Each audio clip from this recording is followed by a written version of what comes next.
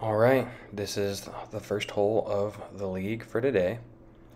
I need to finish with 1 under to tie the leader and 2 under to beat him.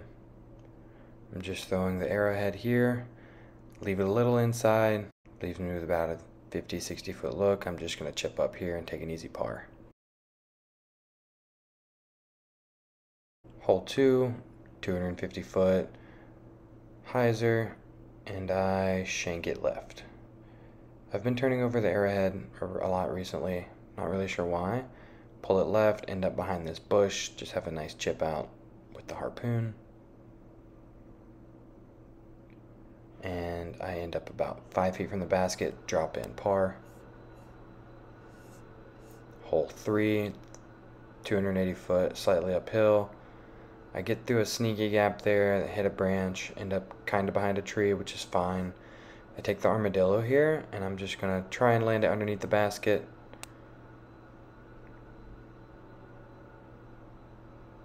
I give it a soft run, and I hit the cage, almost go in there, and I just tap in for par here. Still even through 3 holes, not necessarily a bad thing. I missed the tee shot on 4, but I hit a tree and kicked out into the side of the fairway. And I'm debating here whether I want to throw an Anheuser forehand or a hard backhand hyzer underneath the tree line. I decide I'm going to try to skirt this V tree with the hyzer, and I just pull it left. I hit a tree, end up kind of in 3's fairway, but it's not OB. So I end up with about 100 feet, have the armadillo again. I'm going to give it a soft run, and I just pull it too far to the left, and I slide past the basket, drop off the cliff here. Got about a 25 footer for bogey.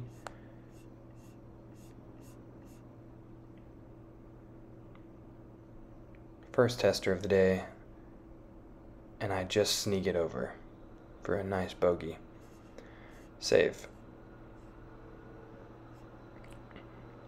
Hole 5, throwing the armadillo again. It's really short hole, just gotta get it over the bushes, keep it left. I let it leak out to the right, about a 30 footer, and I just leave it short, so end up with a tap in par to stay at 1 over. Hole 6, 260 foot, just a stock hyzer for me. I pull it left, leaves me with about a 45 foot look here, and I hit the chains, and I felt robbed there. So I have a nice just drop in par.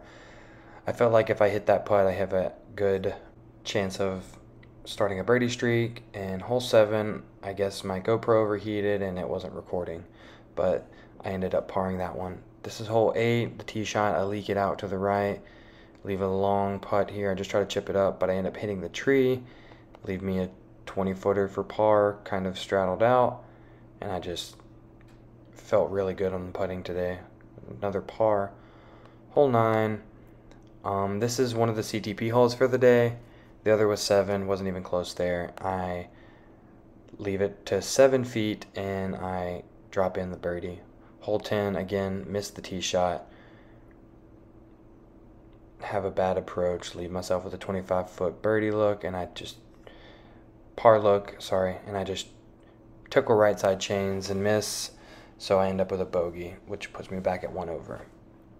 Hole 11, very easy shot for me, downhill, hyzer. Skip it underneath the tree and past the trunk, leaves me with a 15 foot look for birdie. Easy tap in. Back to even. Hole 12, uphill.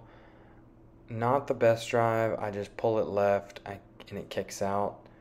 And then the approach shot, not good either. I hit the tree and it sneaks out to the left. I end up making a really long putt to save par though.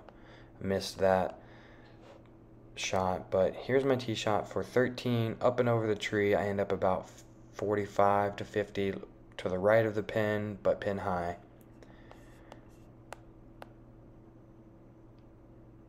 I've been feeling these long circle 2 putts today, but that one I just leave a little high and have a stress-free tap in par. Still at even. Hole 14, very straight shot.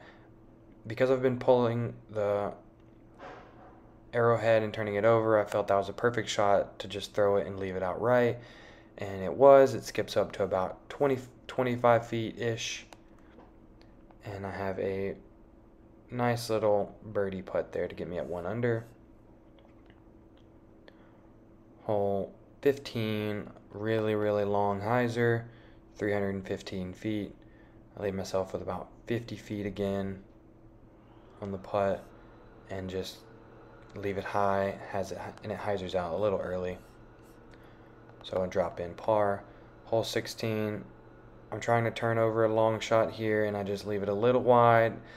I nick the side of that tree right in the middle of the fairway, and it just doesn't ever keep turning.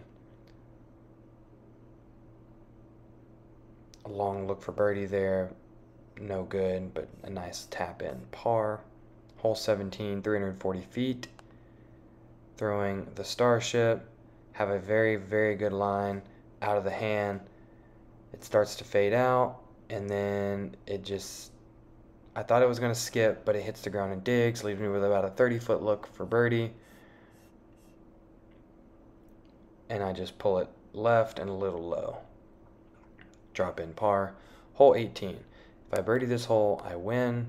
If I par, I go into a playoff with the leader, and I leave the shot low, which is unfortunate because I really wanted to win outright. Here's my approach. I try to give it a soft run, but a little to the right. Leaves me with a 20-foot look for par to stay at 1 under.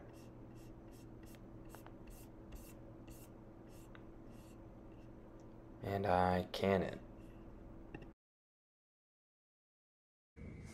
Well guys, I am at home, and this is after league is already finished and completed, and we've already gotten our prizes for the places. Ended up taking the par as you saw, and we went into a sudden death playoff where me and the other player both birdied hole 1, and then I birdied and he parred hole 2. So I ended up winning the sudden death and getting first place in the league for the summer. So that was a real accomplishment. I finally won something MA3 in some form of competition. Yes, it's non-sanctioned, but still competition. Go watch my previous video and catch you guys later. Peace.